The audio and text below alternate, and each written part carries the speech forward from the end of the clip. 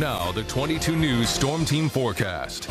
Let's take a look at our Springfield Live camera. We can see the sun is starting to come up, and we are in store for a beautiful Veterans Day with real sunny skies. We can see on our Chicopee Live camera a little darker over here, but we can see that sun in the distance is starting to come up. And taking a look at our forecast focus, we're in for some good weather, not just for today and tomorrow, but for next week as well. Veterans Day is going to be bright and cool with temperatures mainly in the high 40s to the mid 40s.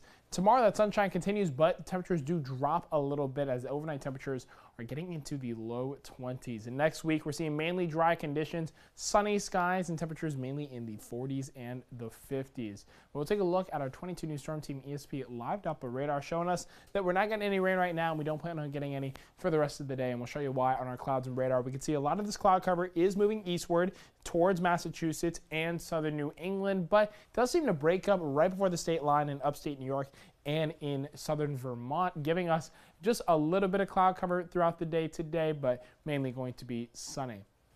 Temperatures now mainly in the low 30s, even getting a high 20s in Deerfield of 29, 33 in Amherst, and 32 in Wilbraham. Berkshire County is faring a little warmer, 35 in Monterey and 38 in Dalton and Adams. Some more temperatures for you, 32 in Agawam, 31 in South Hadley, and 28 in Wendell. Again, Berkshire County is faring a little warmer, 38 in Stockbridge and Lanesboro, Sandusfield at 35. And taking a look at our county cast for our highs today, not going to be too warm. We're mainly looking in the high 40s, 48 in Springfield and Westfield, Palmer at 47, with real sunny skies with just a hair of cloud cover. Hampshire County looking very similar, Northampton at 48, Amherst at 47, same as Belchertown, while Middlefield's going to be a little cooler at 45 for today.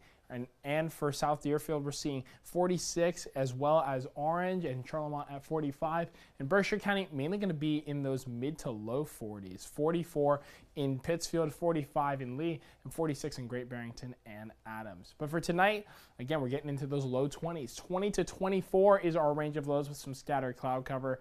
And it's going to be a cool one. Definitely, if we did have any precipitation, we could have seen some potential freezing rain. But thankfully, we're not seeing any potential precipitation until Friday when we could see some rain. But look at this week, full of sunshine. If only this happened maybe like 2 weeks ago, then we could have seen those warmer temperatures. But beggars cannot be choosers. Today and tomorrow, lots of sunshine, high 48 today on Veterans Day, going down to 46 tomorrow, and those overnight temperatures in the low 20s this weekend. They do bump up as we go into the work week, Monday through Thursday, real sunny, and as we go closer to Thursday, Wednesday's got a high of 51, Thursday has a high of 56.